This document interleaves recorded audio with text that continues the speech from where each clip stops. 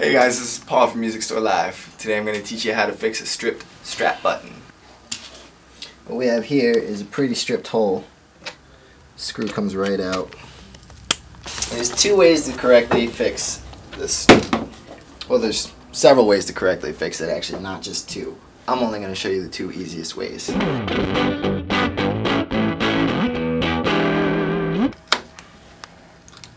So first thing I'm doing is cutting up some of these bamboo shoots. You don't have to use bamboo shoots. I like using bamboo shoots because it's strong wood and it's easy and cheap to acquire. But if you're in a pinch, a toothpick will work just fine. The next thing you need is super glue. I prefer super glue in a container like this as opposed to a tube, because the tube is just really messy and you don't want to get super glue all over your nice finish. So to prevent that, we're going to pour the super glue out into a nice puddle onto something that's not your guitar, for obvious reasons. Next, all we're going to do is roll your toothpick around in the super glue, stick it in there and hold it in place for about 30 seconds. After it's dried, you can just cut off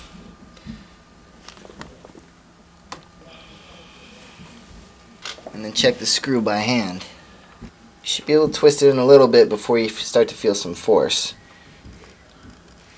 If you can twist it all the way in by hand, then you should probably add another piece. But since it starts to stop and require a screwdriver, I think that's the only one we're going to need there. This is the fastest and easiest way to repair it if you're out in the middle of a gig and nowhere, you know, the only place that's open is a hardware store or a price chopper.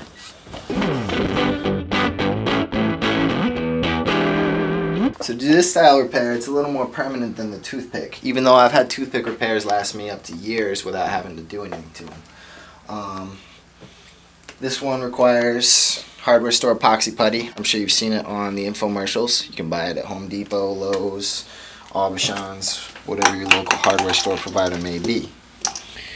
One color is the base, one color is the hardener. So all you have to do is knead them together until they're one solid color, and they'll start to chemically react with each other. You can get the 5-minute repair, or you can get the overnight. I prefer the overnight just because I like to have more than 5 minutes to work with. Use whatever you've got lying around to push it as far down in the hole as possible.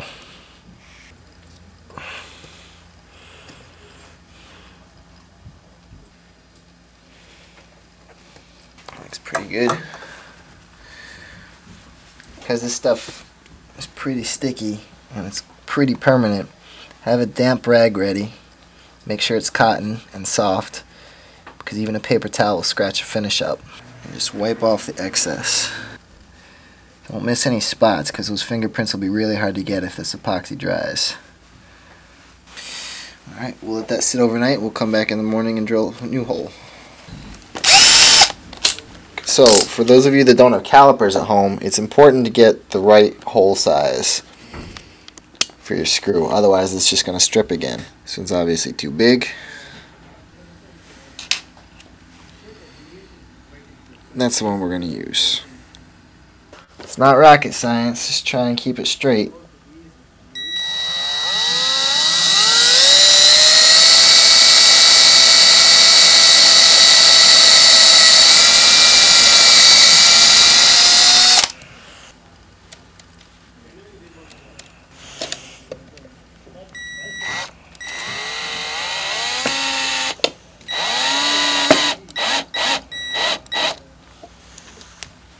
That's all there is to it. Easiest repair on the board.